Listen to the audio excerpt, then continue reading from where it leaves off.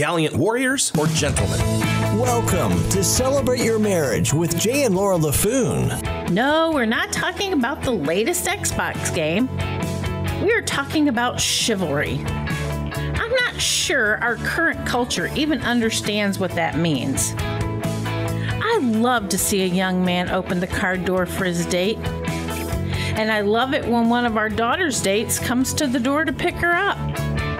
Ladies, don't settle for something less than a gentleman who will open doors. Suffer through a chick flick for you, or even walk on the traffic side of the sidewalk.